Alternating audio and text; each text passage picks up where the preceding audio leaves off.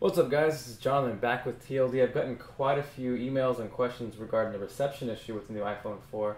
And to be honest, I can't actually reproduce that problem on my phone.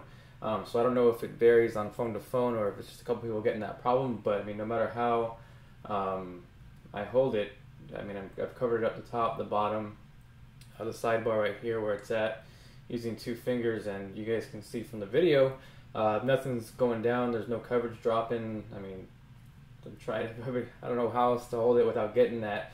Now I'm also making this video, if those of you do have this problem, the easy fix, actually surprisingly enough, is the iPhone bumper. If you toss that on there, I've had a few people saying that it actually stops that problem.